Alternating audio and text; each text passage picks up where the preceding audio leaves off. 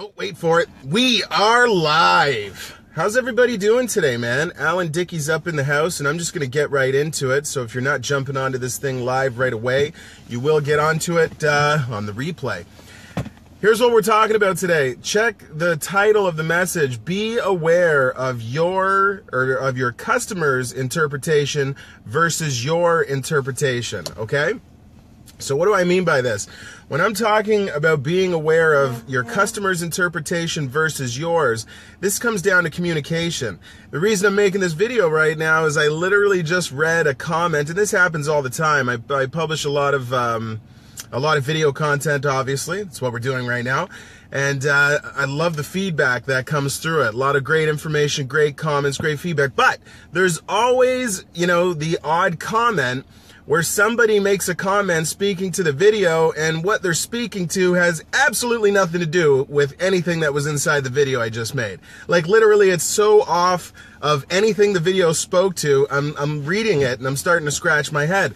And so I want to take this moment to remind all of you, listen, the elite, the most successful people in sales, right, are very aware. They're cognizant of the difference between the customer's interpretation of their interaction versus their own.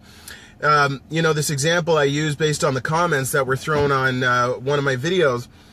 What was written was crazy to read this. And I'm thinking to myself, does this individual listen to that video or digest the content in the video, or, and this is what the majority of people do, did they listen to like one piece of it, get married to what they believed it was, what they interpreted the meaning of the video, the piece of content to be, and then boom, right away got into writing their 2 cents that had nothing to do with the video I just made.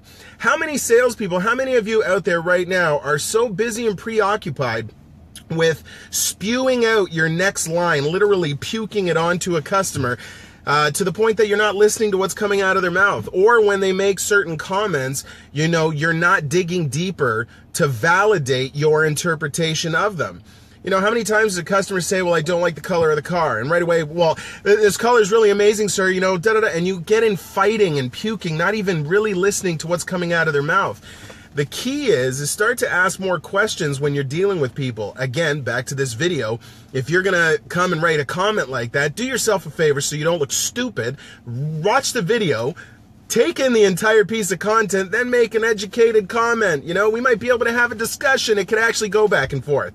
But far too many salespeople, interpret things one way that are completely inaccurate or different from the interpretation that a customer has.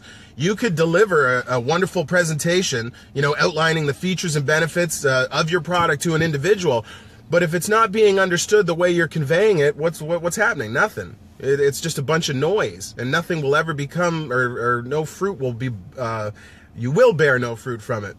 So the next time you're sitting in a selling situation and you're going back and forth with your customer and you're figuring things out, it's not quite coming together. You're in the close, man, right?